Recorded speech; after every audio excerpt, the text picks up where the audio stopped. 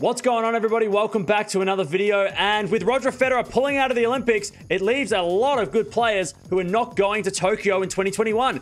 Let's go have a look at the list of withdrawals because there are a lot of names that are not playing at the Olympics this year. So let's start with the women's tour because there are some massive names who are not going to Tokyo this year. At the moment, world number one, Ash Barty, she is going to the Olympics, as is Naomi Osaka, who is going to be the big representative of the Olympic Games, being from Japan. Simona Halep, she is pulled out of the Olympics, so she will not be going. Sabalenka is meant to be going. Sofia Kenin, she's also pulled out of the Olympics. But Alina Svitolina, she is still going to the Olympics at this stage. Bianca Andreescu and Serena Williams, they've also withdrawn from the games this year. Iga Swiatek, she is supposed to be going. And Wimbledon finalist Karolina Pliskova also still on the list to be going to the Olympics this year. Let's go have a look at the top 10 for the men because there are a lot of players that are not going to the Olympics. But starting with Novak Djokovic, he is going to the Olympics, so the world number one is still on the list to play in Tokyo. Daniel Medvedev also going over to the Olympics at this stage. Rafael Nadal, he has pulled the pin. He is not playing the Olympics, focusing his energy on the US Open Series. Stefanos Tsitsipas, at this stage, is still going to the Olympics. Dominic Thiem, he's pulled the pin after hurting his wrist before Wimbledon, so Dominic Thiem, he won't be going. Alexander Zverev is on the list to go to Tokyo, as is Andrei Rublev. But Roger Federer, he is the latest player to pull the pin on the Olympics, not going to the Olympics after hurting his knee during the grass court season. So as a precaution, Federer's not playing. Matteo Berrettini, the finalist of Wimbledon, he is going to the Olympics at this stage.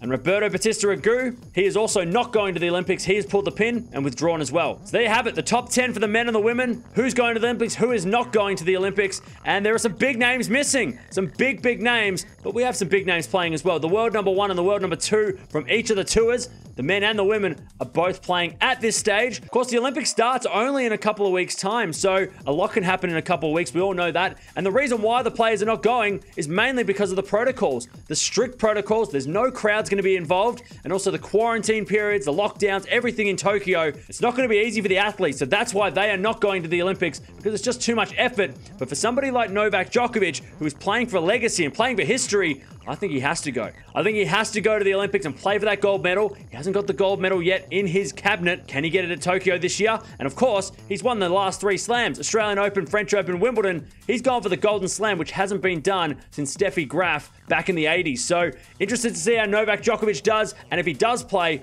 But a lot of names aren't playing, including Federer and Rafa. So the Olympic Games, they're still going ahead at this stage, but some massive names are not playing.